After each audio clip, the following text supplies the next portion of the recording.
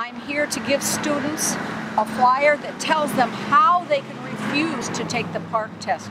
The PARCC test is a very large, important, extremely expensive test that's been offered to states nationwide.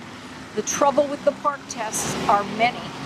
The first is that taking the PARCC test takes weeks, literally weeks of instruction time in the school. The school gets turned completely upside down just to give this test. Now, a test is not instruction. These students should be in class being instructed and learning, but instead they're taking tests. And of course, they have to take many more tests, standardized tests during the year. So many, many weeks of instruction are lost. Special ed students lose their teachers and assistants and so on just to make this happen.